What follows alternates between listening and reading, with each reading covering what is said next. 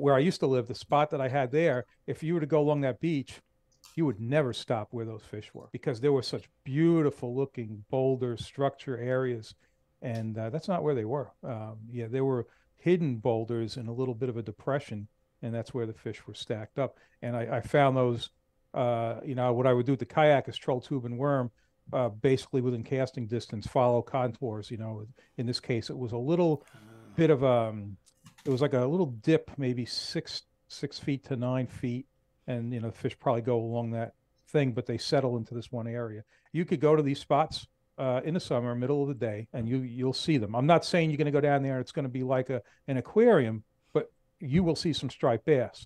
And I can tell you that in most of the places where I would dive, you would not see them. So to see a few is very significant. That's how I found one of them.